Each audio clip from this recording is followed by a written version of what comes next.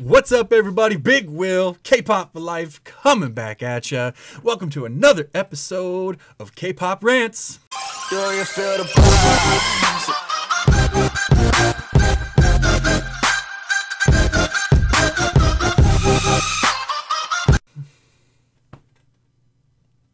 Kpop Rantz. That was fucking stupid.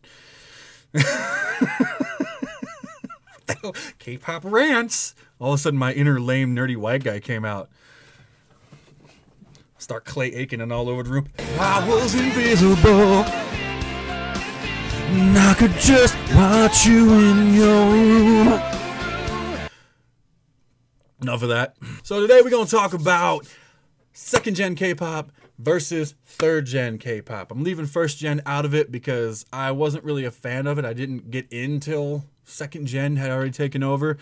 And I've watched the first gen stuff. There's a lot of good first gen stuff, but it's really cheesy and it's not my particular style of music. So if you like that, cool. I don't. Just to be clear, third gen K-pop is what we're currently in.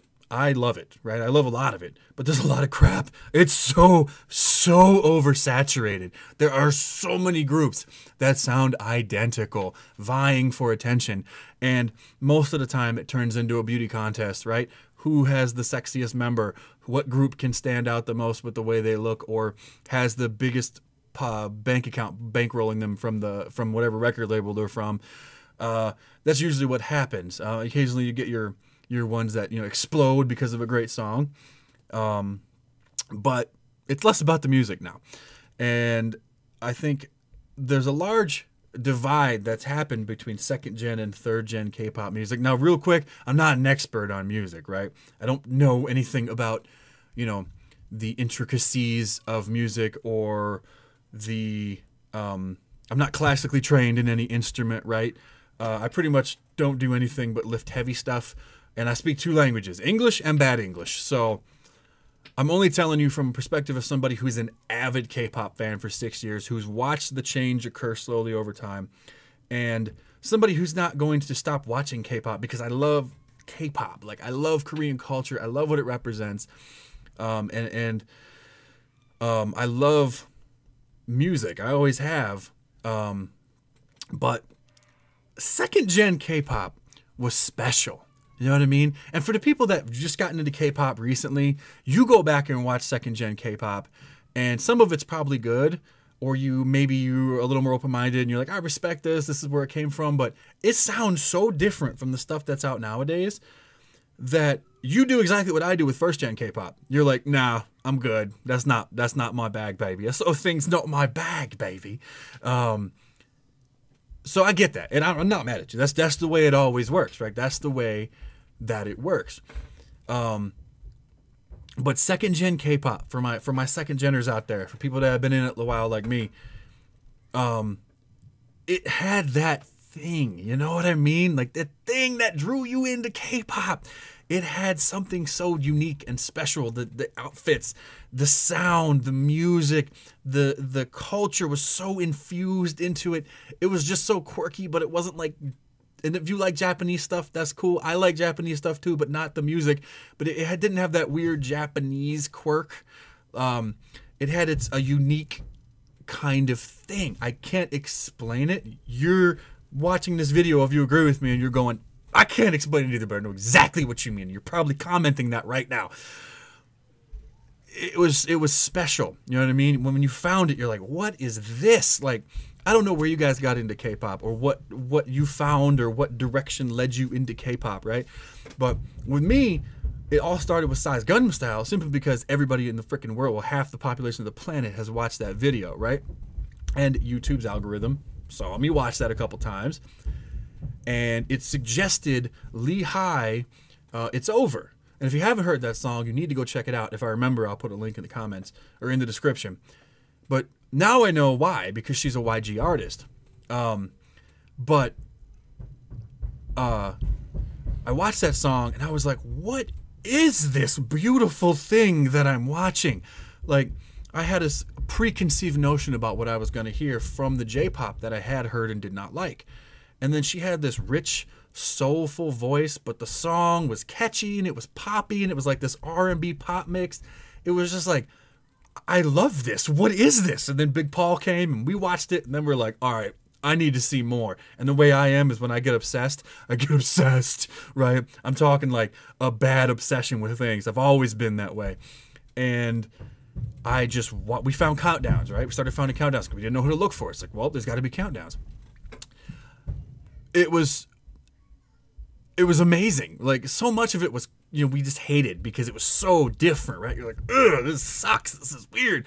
And now I go back and watch them and I'm like, I love almost all of this. Almost all of this is amazing, right? It gave you this certain feeling, this newness, this like, oh, this upswelling of like, this is something so unique and I love it. And the more I watched it, the more I got into it. And that second gen was just amazing, right? So much of it was so good. And there's still people I don't like from second gen. Like, I still don't like FX. But I respect Luna. I like Luna, right? Still not a big Tiara fan. But I do like some of their songs. But stuff like that, right? Like, you still have things you don't like, but the overall feeling was just like, yes. Like, there was this euphoric feeling surrounding it. And now third gen's out. And because of its popularity and the rise of K-pop across the world, it has become it's grown naturally. It's changed and evolved as music does. And I understand that. I don't expect music to stay the same all the time. It can't. That's not how music works. It has to grow. But that doesn't mean I have to enjoy it or like it, right? If that was the case, everything would still be, everybody playing on an organ, dancing in clogs and doing hymns, right? I know music has to change. And I really like a ton of the third gen stuff, but it's so oversaturated now. And everything has been westernized to almost too much, in my opinion. It's still good, right? It still maintains that Korean-esque thing, like the groups and the excellent dancing, the amazing choreography. Some of the quirkiness is still there, right? It's not nowhere the same. It's much more, I almost want to say toned down so that it does appeal to the international audience. And I get it. It's a money-making industry. And the bigger group that you can appeal to, the more money you're going to make. And that is why they do it.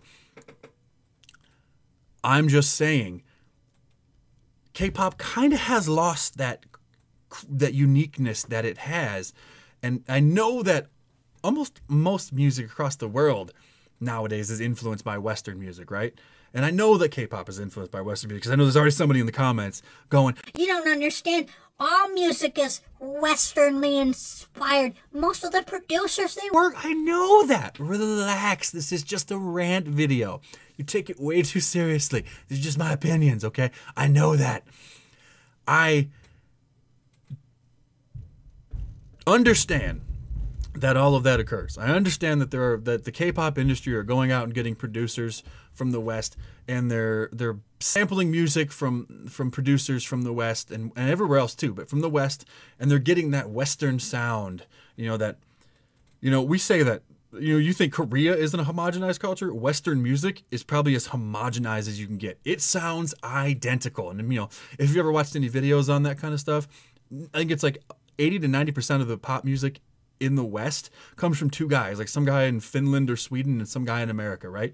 They write or produce that big chunk of all Western music. I don't know if those two are the ones that are making the music or some of the music now for K-pop. I wouldn't doubt it.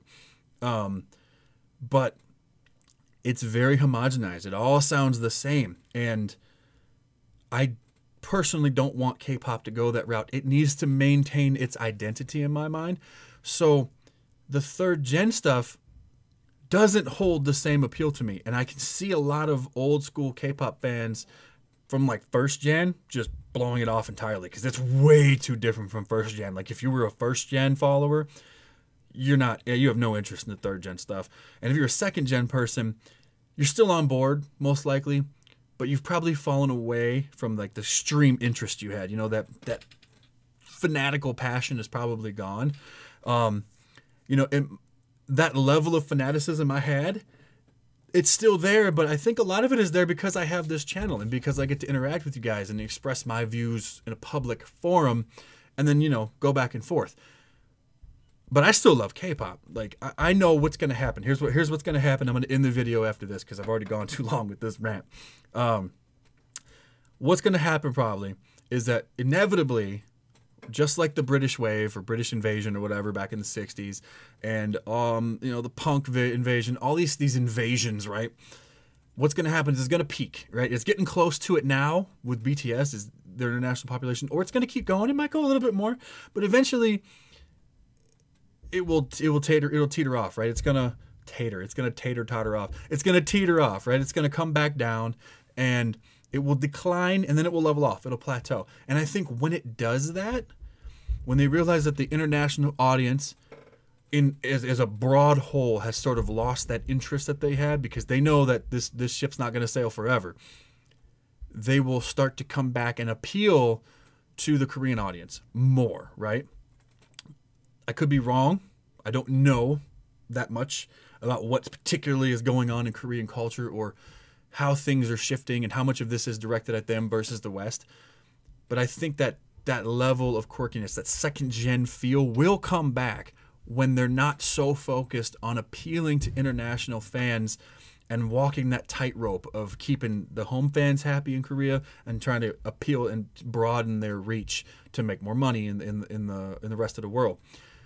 That's just my opinion, right? So I'm curious about your guys' thoughts on this. Are you a second-gen fan? Are you a third-gen fan? Are you a first-gen fan? Or do you just find this video and go, who the hell is this fat, ugly guy, and why do I care? And then you stayed because I'm so damn charismatic and lovable. Either way, drop a comment, let me know, hit the subscribe button, and as always, keep on popping, K-Poppers. Remember, it's not a trend, it's a lifestyle. Deuces.